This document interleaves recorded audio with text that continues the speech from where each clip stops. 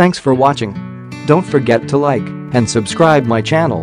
For NBA players, their ultimate goal is to play at a high level for many years and win a title along the way.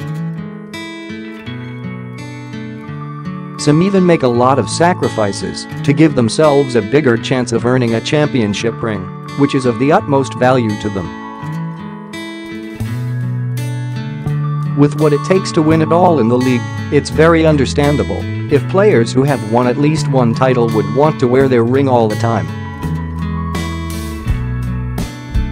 However, for Stephen Curry, he admitted recently that he has only worn the ring he won in 2015 only thrice, via Anthony Slater of the Mercury News.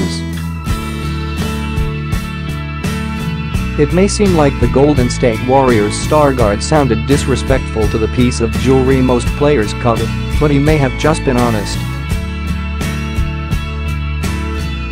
The rings are way bigger than regular ones, and it could be that it takes on more than half of his finger, which makes it uncomfortable to wear. That may be the case, but it also does not mean that Stephen Curry does not value it. It's never easy to win a title, especially with the level of competition in the league.